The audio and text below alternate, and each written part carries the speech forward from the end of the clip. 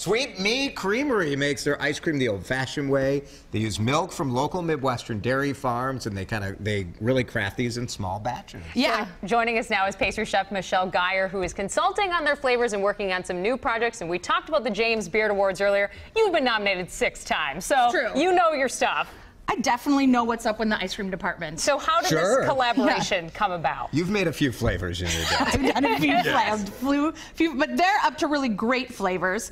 And they called me because they were looking for, they wanted to tweak some of their recipes and really be influenced by some really Midwestern desserts. And I think these are 3 of my favorite flavors that they've come up with. And my favorite by far is the strawberry rhubarb cobbler. So it's everything a crisp, a cobbler, a bar, a dessert that your mom made into an ice cream. So it's the great vanilla base with the swirl. That's amazing. And then you also have, this is a lemon bar. Lemon bar. So like kind of a, what's in this? Well, it's a lemon base and it has the chunks of the bar in it. So you get like, with the base and then the custardy lemon flavor. So you get that pop of flavor, which is really great.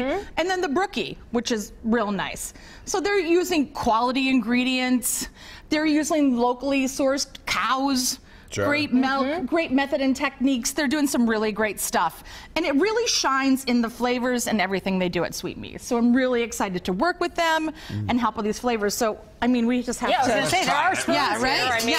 I know they don't want to share, but I think this is Can I pick this one for you? Yes. Okay, so this is the lemon. Yeah. Right? This is so great. Okay. I'm just going to get in there. Yeah, you got to get in there. Is that all right? Oh, it's good.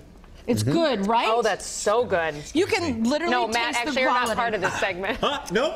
Oh, there's an extra for you. That's really delicious. Which one do you have? I have the strawberry rhubarb. So Michelle, strawberry rhubarb is There's like little chunks in it. down. That's just spectacular. Yeah, and rhubarb, I mean, it's such a short season for Minnesota. Yes. And I love what it does in ice cream because of the tanginess that rhubarb has with the sweet cream of the ice cream. I think it pairs well. And when people ask me what's your favorite dessert, I always say rhubarb crisp and ice cream, and they have made it into this beautiful, delicious ice cream that you can get at Lunds & Byerly's, you can get at Kowalski's, at Hy-Vee and Cubs. So it's in your grocery stores. Find them everywhere. You should get it because it's so delicious. We will. And you work for them, so like, of course you want people to get it. Yeah. Let her do her job. You should get it. Well, she's selling. I have one for you. Oh, you got one too. You should have this kind. Michelle, all right. Thanks, Michelle. You're the best. Yeah, thanks, guys. Thank you for coming in. Tomorrow, mid-morning, how to deal with a partner who's giving you the silent treatment in our relationship reboot. Is that what was happening There's there, a lot. Kim? There's Kim a lot was giving happening. you the silent treatment by eating. I'm not listening to anything you're saying. That's fair. And we're checking out some of the